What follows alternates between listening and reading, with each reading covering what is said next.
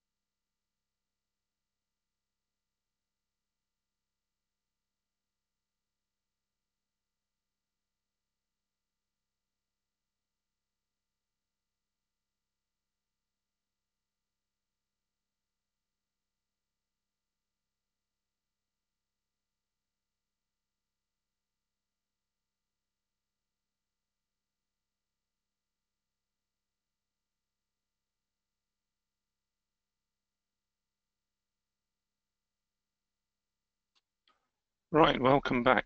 For anybody who's just joined us, I'd just like to reiterate that, as I said, my name is Nick Corley. The views that I'm going to express here today are mine and mine alone, and do not represent any trade advice from either my employers, Daily FX or IG Group. Right, let's look at this one. Right, today we're looking at the advanced goods trade balance for February. As you can see, the previous month, January, we had just over a $69 billion deficit. And this is something that US President Trump is starting to focus on quite sharply. Today we're looking for that deficit to reduce a bit down to around the $66.6 billion. If we look back to October 2016, the trade deficit we had there was 56 billion. So we've actually, the trade deficit's been widening over the last 6 or 7 months, as I said, to 69.2 billion last year. Now the thing with the trade balance, what we have to look at is if you take it in relation to GDP. GDP is sort of a combination of consumption, spending, investments, and the difference really between exports and imports. And obviously, the larger the deficit, the more it starts to weigh on GDP. The US economy is running okay at the moment. Fourth quarter 2016 GDP is estimated at 1.9%, but that's still sharply lower than the third quarter 2016, which ran at a very reasonable 3.5%. And a lot of this deceleration, a lot of this pullback in GDP was down to the downturn in exports and a slight acceleration in imports, weighing on GDP there. Now, as I said, Donald Trump, this is one of the things that Donald Trump is looking at, as we sort of all of us probably reasonably well aware. And according to the president, the persistent sort of trade deficit that countries are running, that the US is running, is basically destroying jobs. We had, I think it's the beginning of the year, Peter Navarro, who's the head of the White House National Trade Council, had a little jibe at Germany, saying that Germany was gaining an unfair advantage over the US and other trading nations via a weak euro. Germany responded that wasn't the case, but I think this is going to be something that's going to be going on. If you look at the 4 countries that Donald Trump is kind of looking at for this, for the cause of this trade deficit, you're looking at China, which is probably accounts for about 2/3, just under 2/3 of the deficit. Then you've obviously got Mexico, Japan, Canada, and with all of these, Trump is starting to try to look to renegotiate trade agreements to basically try and make a fairer balance and to effectively bring jobs back into the US. So, as I said, it's quite an ongoing thing with Donald Trump, and so what are we looking for today? As I said, we're looking for the deficit just to widen, to narrow marginally. The general uptick in Europe may start to help the US. We've had some good sentiment releases. We've had some good manufacturing and production data. And so what we're going to see is if we see the economy in Europe start to pick up, the US will obviously hope to sell there further and to narrow this trade balance. And again with China, I mean, China's growth expectations, I think, pared back from about 6.7% to 6.5%, still a reasonably solid pace. And also that with the dollar being the way it is at the moment, could start to become a little bit cheaper into Europe. And as I said, so a stronger European complex, stronger European economies, hopefully from the US point of view, there'll be more sales there and we can get this trade balance to narrow a touch.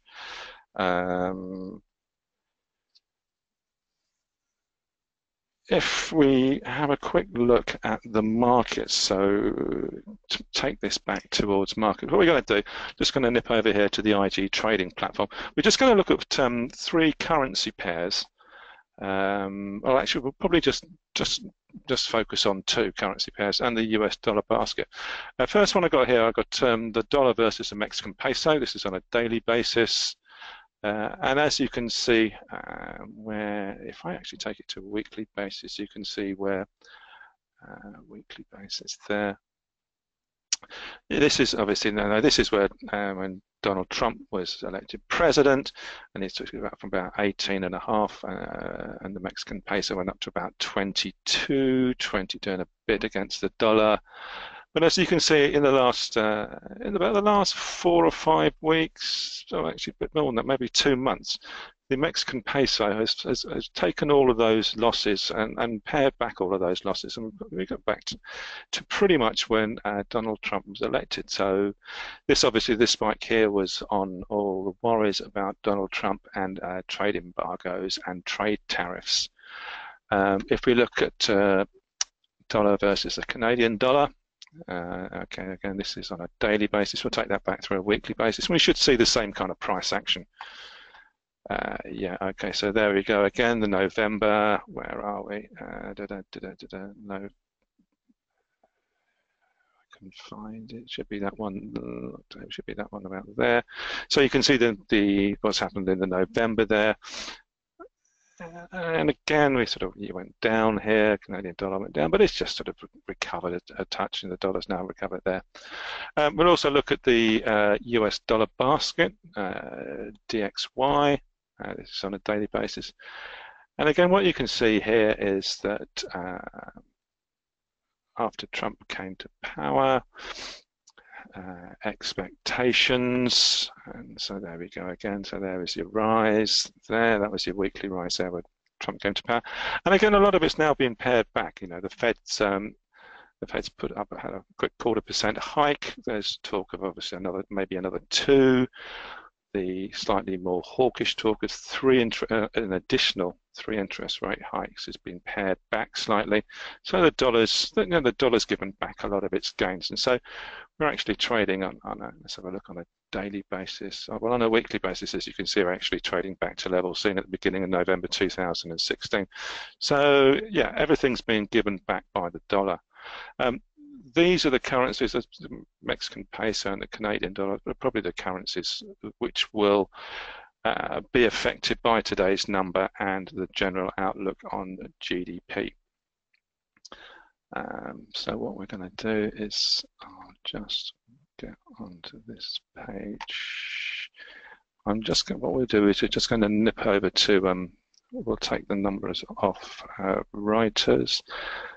As I said, we're looking for a 66.6 billion deficit, a narrower deficit, and we should be looking at a slightly better GDP figure, deficit reduced, slightly stronger GDP, potential for government spending to rise, pushing forward rate hikes, and culminating in a stronger US dollar. Obviously, a wider deficit will bring a slowdown in the GDP or a reduction in GDP. The Fed then may take a little bit more time to hike, and this will then delay the interest rate hike cycle, and cause the dollar to weaken a touch.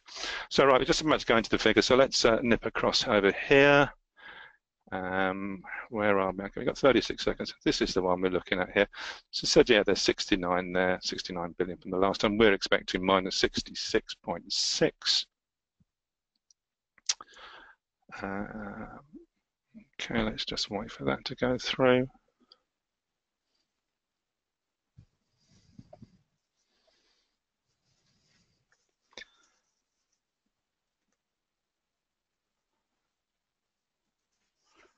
Right, any second now. Here we go.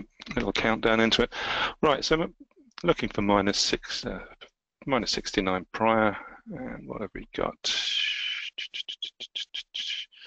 Right, not quite there yet. Okay. Okay, sometimes there is a slight delay here. Let me just go to another screen and see if somebody else is, see if this is anywhere else. Let's have a refresh here. Maybe they got the February report up already up on the. Here we go. So we got that there. So let's just go back in and see where they're not. No, they still haven't got it there. So let's go into this February report here. Let's see if we can pull the number out from here somewhere.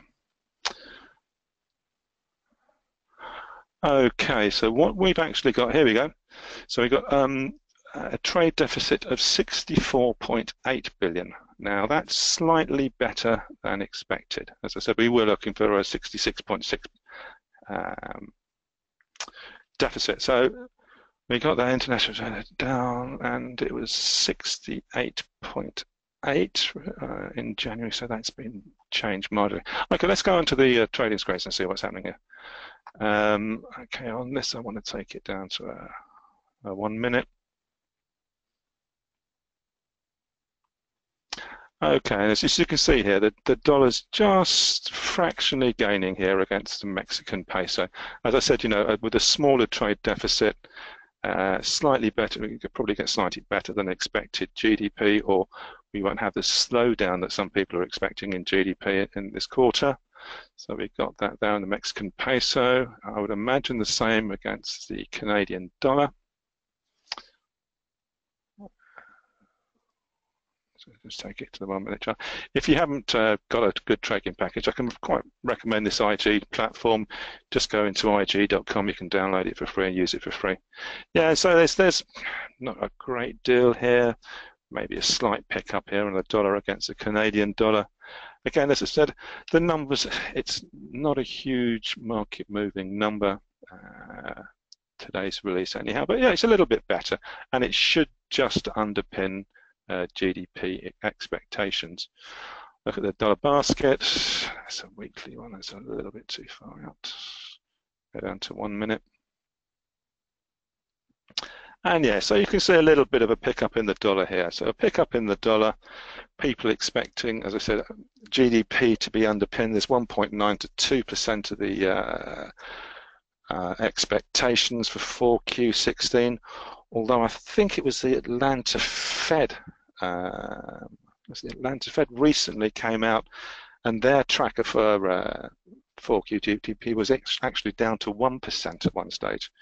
So these numbers will just underpin the dollar slightly, and should just be pushing ahead. I can't see it stopping, obviously, the ongoing conversations with that Donald Trump and his trade advisors are going to have. These will be going on, ongoing, and especially for currencies like the Canadian dollar and the Mexican peso, these will probably be more or far more important than any sort of economic data or data releases out from either domestically or internationally. As I said, there's still quite some way to go on that, and it doesn't look like that's going to be something that's going to be decided in the next few months anyhow. But all we can really say about today's numbers, let's have a look, see if we can go into that census and see if there's anything in there that can give us any more.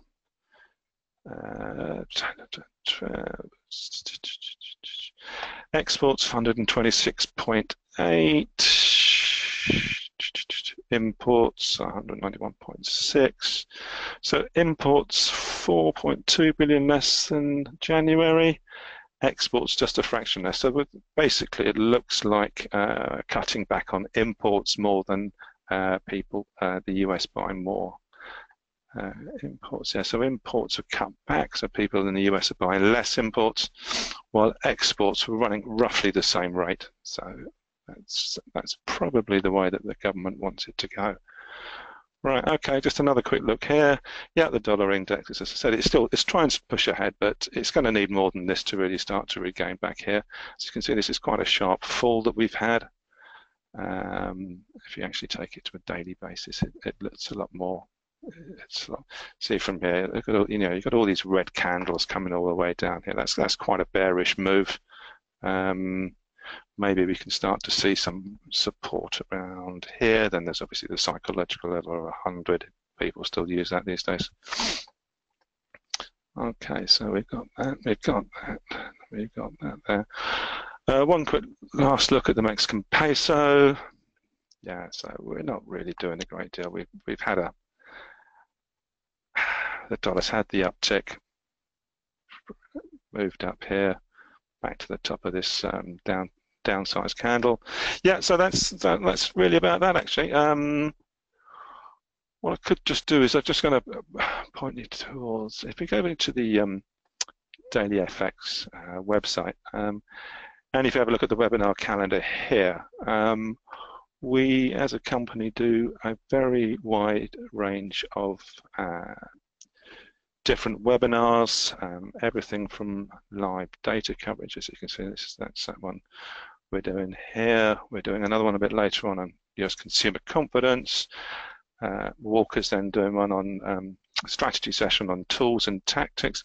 But if you just look through here, there's lots of strategy sessions, there's lots of trading sessions, trading Q&As, that's always a good one to get involved in. Masterclass, building your trading strategy. So yeah, I mean, as I said, it might be worthwhile bookmarking the Daily FX webinar calendar page. They're all free. Please come along and join us. So anyhow, I'm going to sign out now. My name's Nick Corley. Thank you for joining me. I wish you the best for the rest of the day and good trading. Bye now.